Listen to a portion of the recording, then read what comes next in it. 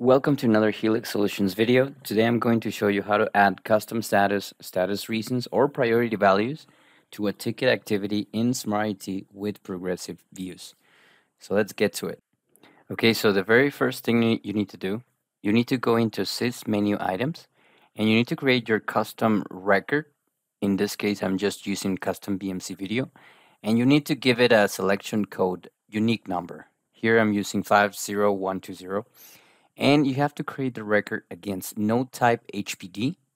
You have to do the same for show node types filter HPD. You have to do the same for show activity types filter HPD. On this specific use case, I want the custom work info node to appear as custom BMC video when I create tickets in Smart IT with PWA. Now, Dev Studio is where we're going to do the heavy lifting. So the list of forms is going to be on the knowledge article. But as you can see, I've opened all of the forms that are required to do this in the incident module. We start with the social events form, service action, populate activity value, union workload, union work info social events, the HPD work log version, and the union workflow social events. So what you have to do is you have to locate the activity value section field. We can see that we have 4 of them. And you need to create an overlay here, and you need to add your custom value.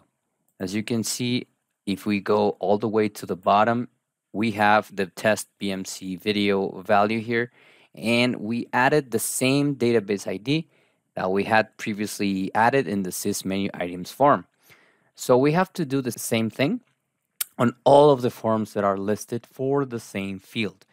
We go to service action, you locate the activity value selection, the 4 of these, and you have to add your value listed there as well.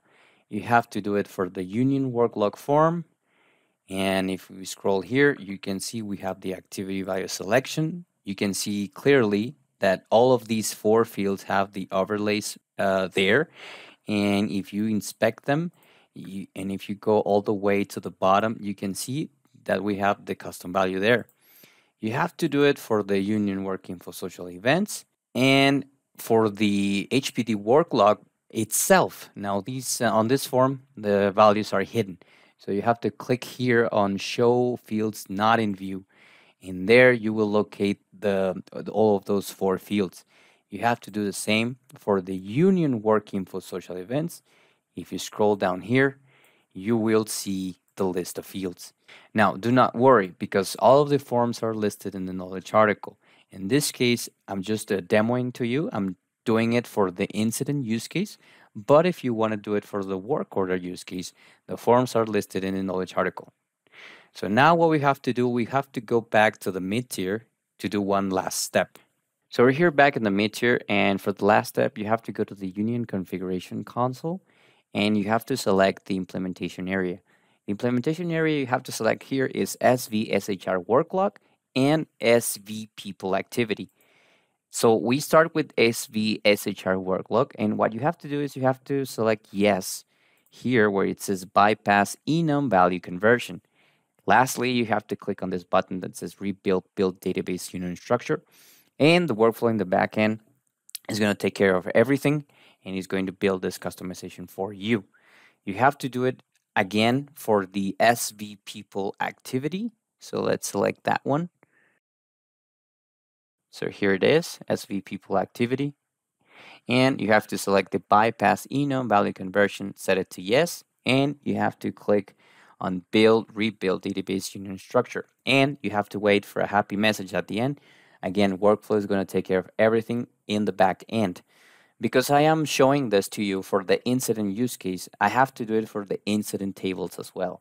So last but not least, I have to select SV incident activity. So if you see here, we have SV incident activity. You need to make sure the bypass enum value conversion is set to yes, and you have to click build rebuild database union structure. Every time you do a click here, in the back end, the workflows reconstruct themselves. There are changes in the database, and this won't affect operation, but it's recommended you do it offline hours. So how does everything look now that we have accomplished this customization? If we go to the activity tab and then we can just type test here, and if we click on the menu, you'll see if I scroll all the way up, I can see custom BMC video. So our desired custom node type is there listed. I can just click post. It will post it with our custom activity node type, and we're good to go. This concludes our presentation today. Thank you for watching, and please subscribe to our channel, BMC Remedy and Discovery, and see you in the next one.